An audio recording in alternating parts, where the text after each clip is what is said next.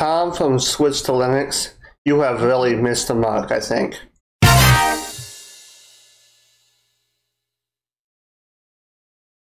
Hey everyone, what's happening today? I'm kind of making a Sunday video to respond to something that Tom said on his channel, Switch to Linux. And we're going to go ahead and cut over to a clip from his video that was called Linux Mint, a distro that really listens to its users. And I'll link that video in the description below. I'd like you to listen to this. But going through, we actually have us starting with the Chromium and the Snap Store situation. And this is an interesting one as we're watching the development. Some people are saying, this is unnecessary drama. No, it's not. Understand this.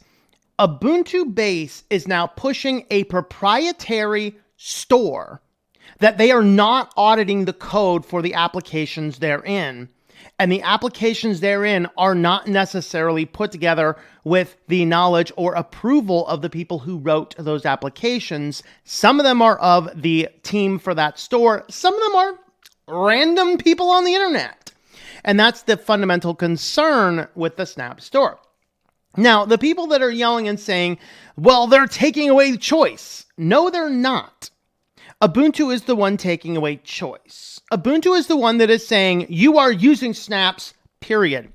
Now, there are a few things that Tom said that I personally take issue with. So let's go ahead, let's go over them. The first thing is, Linux Mint is definitely restricting the user's choice. There's just no other way to put it. Now, snaps have not been installed by default in Linux Mint for a long time. They just have not used them. In my opinion, you didn't have to go and block them from being installed from the repositories if the user so wanted to. Now it's more difficult to install snaps if you so choose to. You have to go in and run 3 commands in the terminal. I'll pop those up on the screen. Well, to me, that's unnecessary. Why do you need to block it from being installed by default if you don't install it yourself? To me, I think that's just plain stupid. That's petty, that's stupid. The second thing is, Ubuntu does not remove the choice from the user. Ubuntu does install the Snap Store by default. It has them enabled, and they don't use Flatpaks. However, you can remove Snapd from the system and not use snaps. You're not forced to use it. Now, they did start packaging Chromium as a snap only, and if you went into apt to install Chromium, it installed the snap, and there was a little bit of an issue with that. I did take some issue. They should have declared that in apt, which they can, and I think they dropped the ball on that one, and they still haven't corrected that, and that can be a bit of an issue.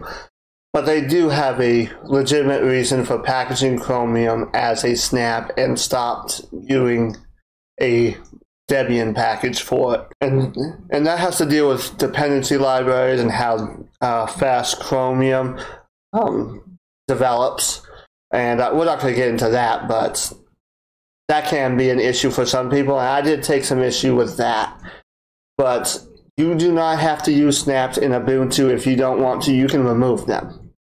So let's go ahead and go over to the website for a second and see why Linux Mint has decided to drop snaps. Now, I did go into it in another video. I'll link it up on the up there, and you can go over that video as well. But we're going to go into a little bit more detail here. They have got a little page called the Snap Store and why it's been disabled. And we're basically going to go on the criticism section, which is their criticism of the Snap Store. And their main criticism is centralized control. And we're just going to read this right here. Anyone can create apt repositories and distribute software freely. That is true. Users can point to multiple repositories and define priorities. That is true. Thanks to the way apt works, if a bug isn't fixed upstream, Debian can fix it with a patch. Okay. So it's basically explaining how apt works. We'll go ahead and skip the rest of that. It says Flatpak isn't as flexible. Still, anyone can distribute their own Flatpaks. Flatpak isn't as flexible. Still, anyone can distribute their own Flatpaks. If FlatHub decides they don't want to do this or that, anyone else can create another Flatpak repository, otherwise called a remote, but we'll go into that, and that's another video. Flatpak itself can point to multiple sources and doesn't depend on FlatHub. Yes, that is true. Okay, but now into the Snap portion of it.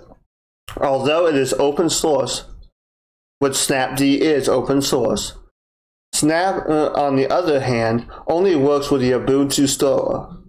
Nobody knows how to make a Snap store, and nobody can. The Snap client is designed to work with only one source, following a protocol that isn't open, and using only one authentication system. Snapd is nothing on its own. It can only work with the Ubuntu store. This is a store we can't audit, which contains software nobody can patch. If we can't fix or modify software, open source or not, it provides the same limitation as proprietary software. Now, this statement about Snapd is actually false. The part that is actually true is that Snapd does point to Snapcraft, which is the Snap store. Now, this is definitely a proprietary server. But let's go to the store right here and take a look at this. Now, the Snapcraft store does include open source and proprietary software. We can't fix proprietary software, definitely not. However, it does also have some open source projects as well. And most people who package it do point to the developer's website where they get it, and they can also contact the developer who packaged it. So if there's a problem, you can have it patched. And let's just go to Snapcrafters. Let's Adam. This is packaged by Snapcrafters. You can contact Snapcrafters, and let's just go to Snapcrafters' little issue right here. They have a GitHub page for their repositories where they build their snaps. They open their code up. Yes, they may not, quote, audit all code, but you can audit yourself, take responsibility for yourself. But the whole thing about it can only be pointed to Snapcraft, that is absolutely false.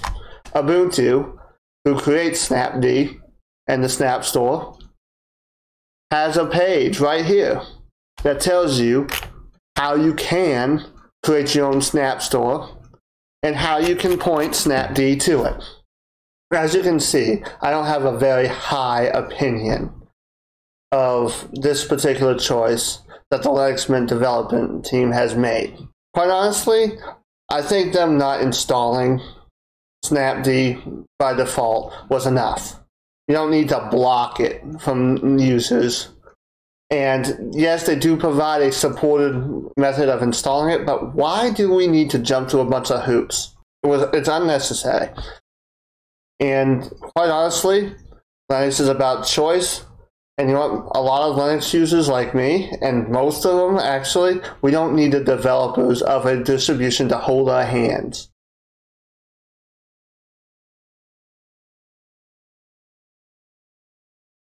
If you like this video, go ahead and give it that thumbs up. If you don't, that's what that thumbs down button is for, and go ahead and click that subscribe button. I'll see you in the next video. If you like my content and wish to support my work, you can do so on Patreon. The link is in the description. Also, if you wish to see more, check out the videos on your screen.